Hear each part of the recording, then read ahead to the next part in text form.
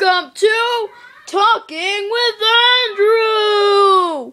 With today's guest, my little sister! Alright, where are you, Kira?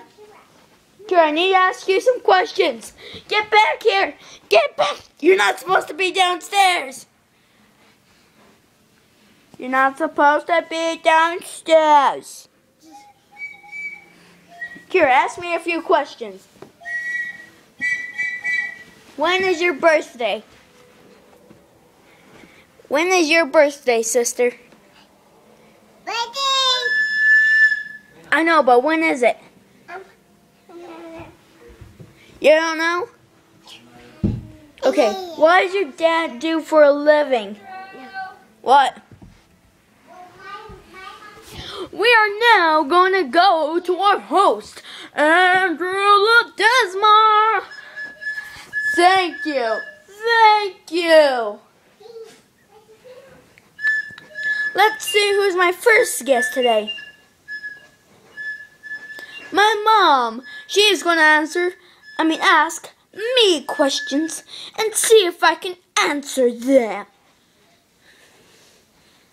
Yeah, Mom? Andrew? What? Why did Woody Gunther and John Steinbeck choose to do a movie and art of the Dust Bowl? Well, they wanted to remember this day forever. Okay, but why did they choose to do the art? Because the other people make it in color. You know. Come on! I know this answer, but I don't know. They decided to stay to make the movie. So they drew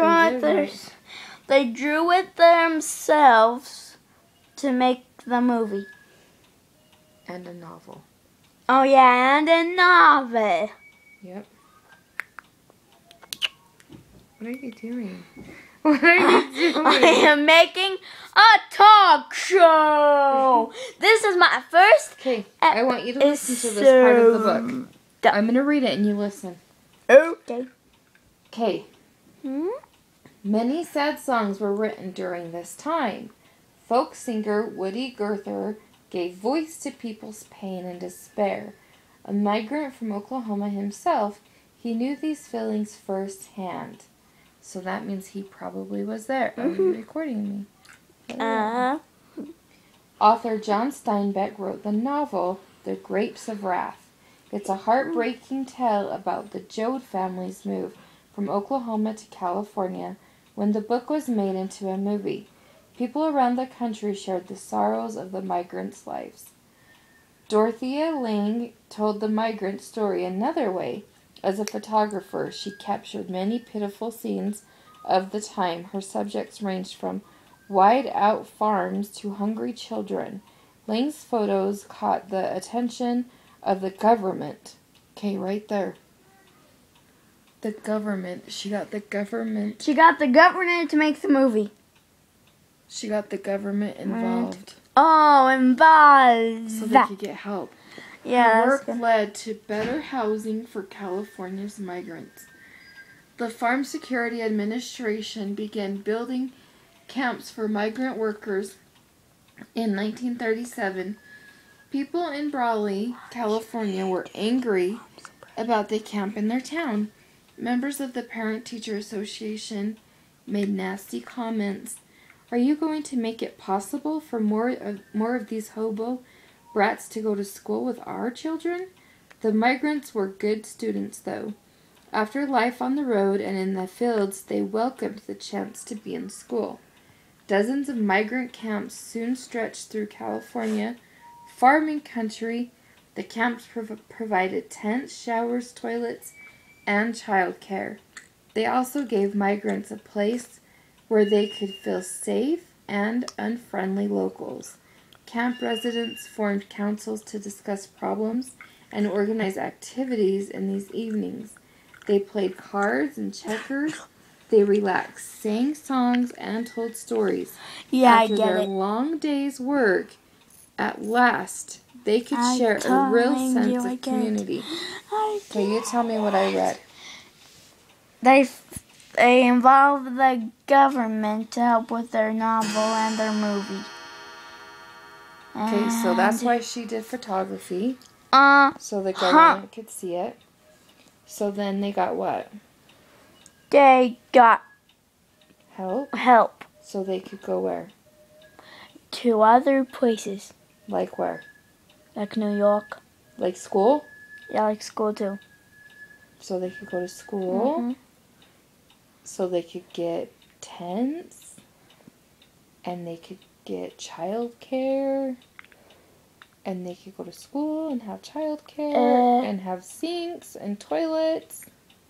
Did you hear any of that I said? Yes. Or are we going to turn the iPod and off? Toilets. They gave migrants a place where they felt safe and friendly locals. Okay. What other kinds of events cause people to migrate from one state to another? Okay, this is for you. So far, this takes 6 minutes and 19 seconds so far. You'll probably have to erase it. What other kinds of events cause people to migrate from one state to another? This isn't about the story. This is just you thinking. What was the question again? What other kinds of events causes people to migrate from one state to another? Winds terrible, dust everywhere, and a wagon train just parks right by them. Yeah. That could, huh? So back in the day when they had wagon trains and they were building homes back in the day? What about today? Do people migrate today? What about job changes? What else?